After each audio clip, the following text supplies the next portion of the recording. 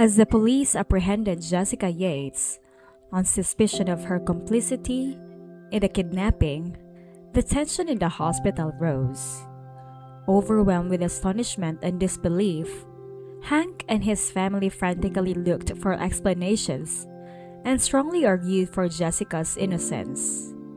They begged the police to look into the matter, adamant that Jessica could not have planned such a horrific crime. Their cries were ignored, however, as the authorities remained steadfast in their claims, insisting that they had proof connecting Jessica to the kidnapping. Hank was having a hard time making sense of things because he was still in such emotional turmoil.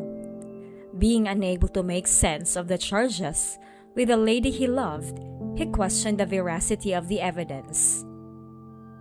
Jessica, on the other hand, stood trembling, paralyzed by panic and uncertainty. She had seen others who had apparently been sent by Mr. York to help Liberty during the abduction step in. She was stunned by this knowledge, which also made her lose any faith she had had in individuals she thought were on her side. As she questioned the intentions and allegiance of everyone around her, doubt started to sneak in. Mrs. Brown erupted in rage as Hank persisted in defending Jessica, pointing out her constant presence in their family and her inability to plan such a crime. She walked up to Jessica, her eyes filled with rage, raised her hand, and struck Jessica twice before being held by a police officer. Jessica was accused of conspiring with the kidnappers by Mrs. Brown, who was driven by Jessica's strong feelings and her desperation for justice.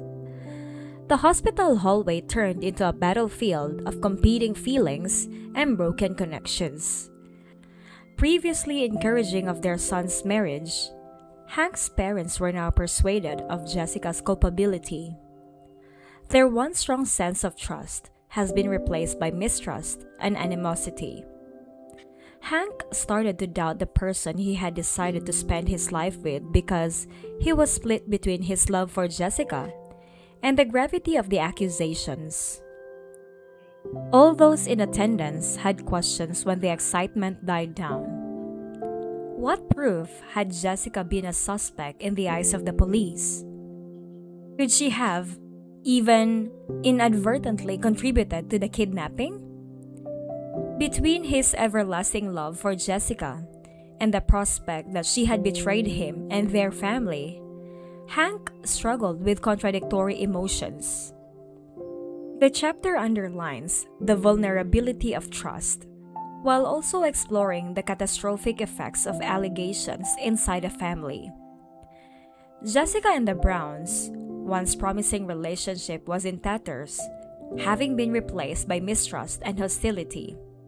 The investigation into the allegations that hung over Jessica's head grew more serious, propelling the story ahead in a suspenseful manner.